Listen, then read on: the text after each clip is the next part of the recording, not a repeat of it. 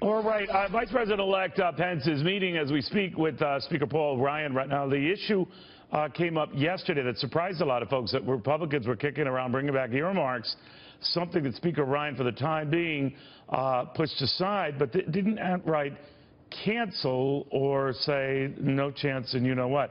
I want to get a read on that from former Senator Tom Coburn. He's made, of course, a career out of fighting. I would extend that to earmarks, but any type of spending, waste, and abuse. Senator, good to have you. What did you make of this talk that Republicans were even kicking around the idea? Well, I think it just shows you the elitism, their arrogance, and the careerism that still invades and controls Washington. The very fact that they're tone deaf after this election, that they would want to bring back one of the most corrupt processes there are.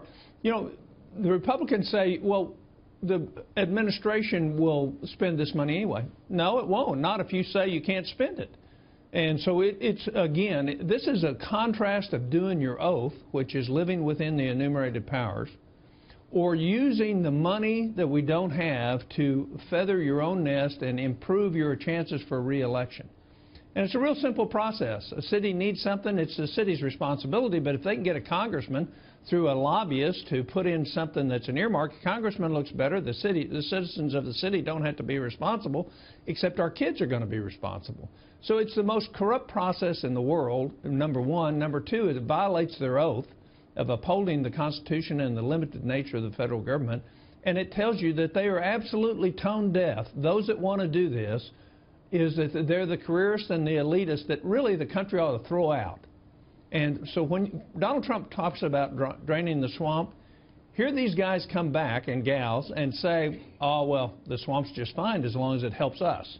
It's not about helping America. But it's about helping Ryan them. didn't say no way, no how, hell no. I know. So that was and John Boehner did. John Boehner did. I remember that. But let me ask you, Senator, one of the arguments for even bringing up this type of talk of earmarks is that it might help President Trump get votes for some of the bigger things he wants to do, whether that's tax cuts, other initiatives, but that you'd have to give a little on that to get the big stuff he wants. Isn't that justifying more spending for more spending?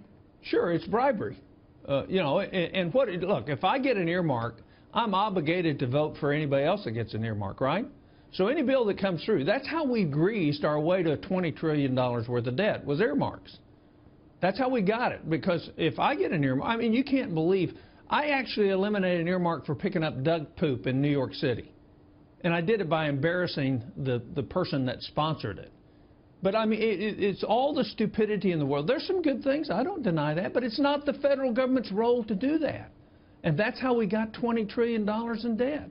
So, to me, it's just a shame that we don't have the courageous political leaders that'll stand up and do what the oath to the Constitution says to do. Instead, they go this easy way of corrupting the process and enhancing their own political careers. It's sickening to me and so disappointing.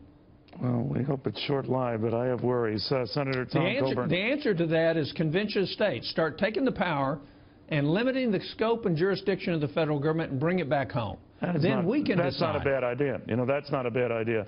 Tom Coburn, thank you very, very much.